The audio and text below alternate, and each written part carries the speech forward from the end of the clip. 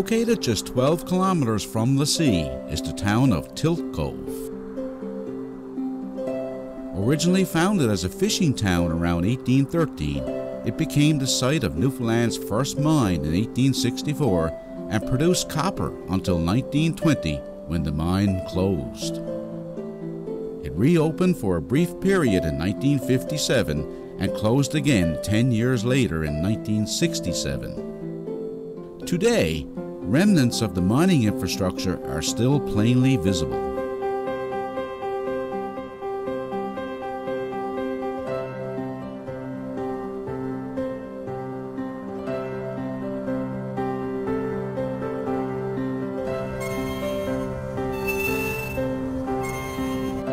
The cemetery is the site of a memorial monument to the victims of a tragic sailing disaster.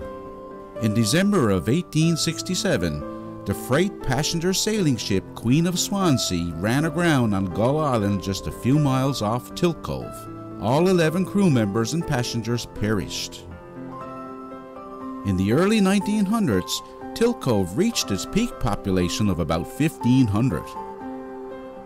Today, it is the smallest town in Canada with a population of just 4 people, all of whom are members of the town council.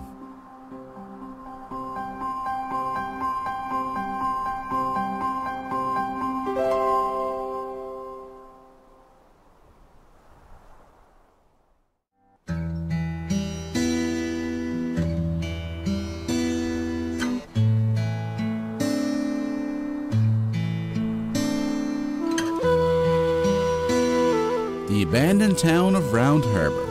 It was once a thriving fishing community with a peak population of 114 in 1951.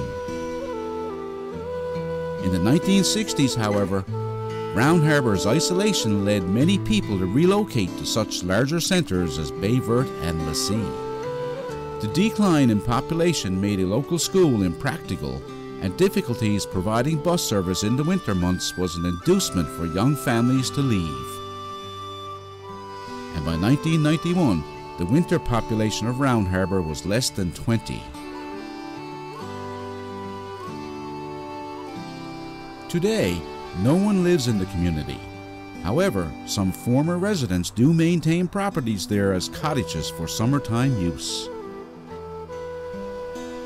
Currently, the gravel road leading to the community is poorly maintained, but it is passable with care. For anyone who would like an example of what old Newfoundland was like, this is a must-see. And as a caution, extreme care is required when walking around here, as much of the walkways are in disrepair.